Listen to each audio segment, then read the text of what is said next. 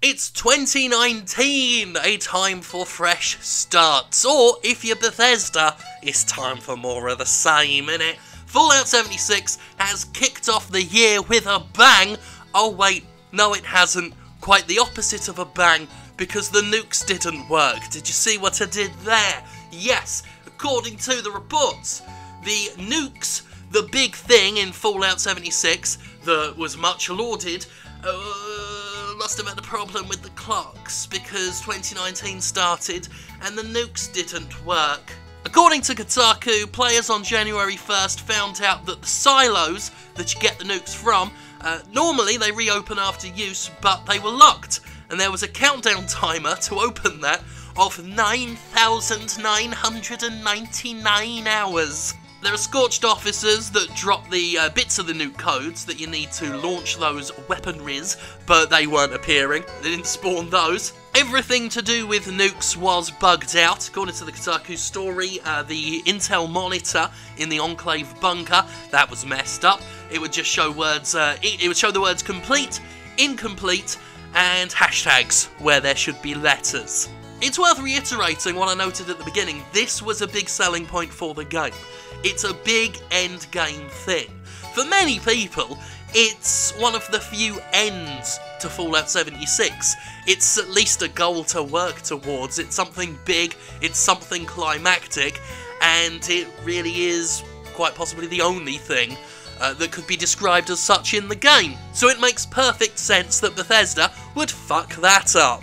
I mean, that's really what it comes down to. It's the end game for many, many players, in lieu of actual content. So the idea that the big bang of Fallout 76, got screwed up to begin with, it's just, I mean, this isn't a small little side activity that was reliant on an in-game clock that got messed up because the year changed. This is the nukes, the nuclear bombs in Fallout 76. I mean, Jesus Christ. Bethesda took Fallout 76 down on January 2nd, that's today as I record this, in order to hotfix the issue. It seems somewhat likely that this is a timer issue within the game. They just didn't account for the year changing over, which in some situations could be a case of, alright, fair enough, it was an oversight, they didn't see it coming, but this was released towards the end of this year, and as I've said and cannot say enough times, this is the big central point of Fallout 76, the centerpiece, if you will. It's the nukes, the thing they kept talking about before release, and the only thing that matters now, because there's nothing else in the game worth a shit. This just speaks volumes, volumes, mind, to how Bethesda had no business getting into an online-only situation. It had no business trying to do an always-online game because it don't know what it's doing.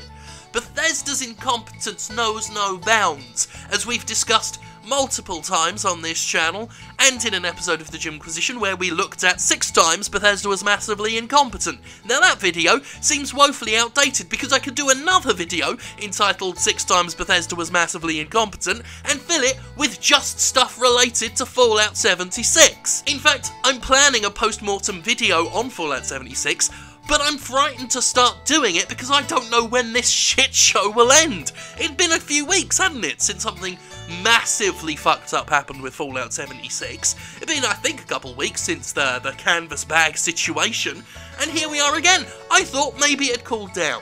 The game's been out, it's launched, the teething troubles are done, and it's settled into sublime mediocrity, but here we are with another issue. It never ends. I'm scared to put into a cement video package the sad, troubled history of Fallout 76, because it's the gift that keeps on taking, and it hasn't stopped taking primarily the piss. This game, this obscenely inept game that somehow made it onto Polygon's Games of the Year, Best PC Games of 2018. Now, I'm not one to bag on other outlets, especially the whole YouTube versus game journalist thing. That's not my scene, but it is funny. And I'm not gonna, it's not like the whole state of games journalism or anything dramatic like that. I just think it's funny. Especially when it starts with Fallout 76 understands that an open world needs to be rewarding.